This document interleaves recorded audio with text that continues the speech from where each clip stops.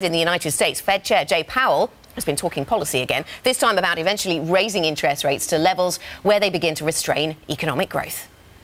Interest rates are still accommodative, but we're gradually moving to a place where they will be neutral. Not that they'll be restraining the economy. We may go past neutral, but we're a long way from neutral at this point, probably.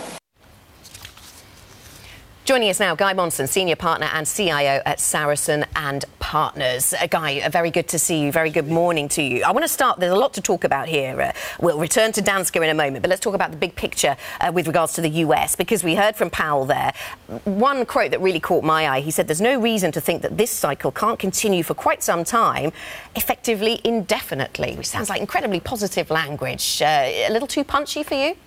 A little too punchy for me. I think what we're looking at is an extraordinary economic experiment by the Trump White House.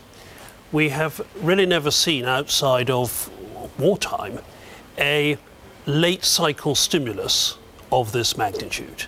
9 years into what is now a robust recovery, you're injecting fiscal stimulus on a scale never experienced before. It is hardly surprising that the Achilles heel of that strategy is probably the bond markets. Yes, indeed, the bond markets. This is a really interesting dynamic, isn't it? And I want to show you this chart, which compares soft data against hard data. And this shows, the top part of this chart shows that the soft data has been outperforming the hard data. And I mentioned this because the market got very excited yesterday about ADP and ISM, services side.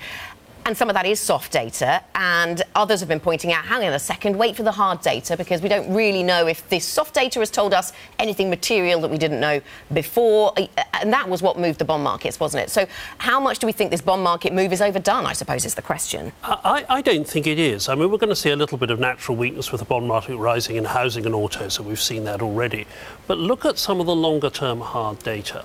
The consumer confidence numbers, an 18-year high.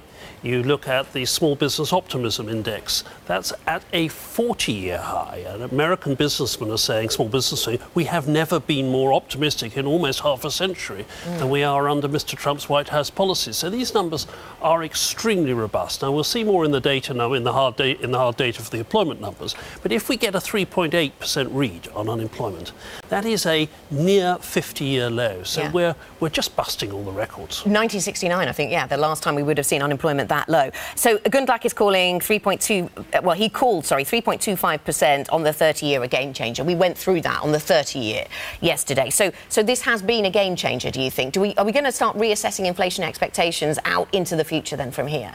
I think as long as the back up in bond yields is gradual, I'm afraid it just continues relentlessly. And I'm much happier with a 4% target than a 3.5% target. I think to reverse the effects of this massive stimulus, you're going to need quite an aggressive move at the long end.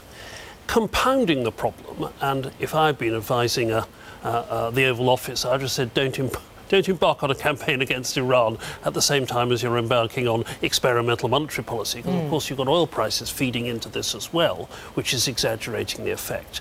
So I think it's Trump versus the bond market, and this playbook's got some long way to go.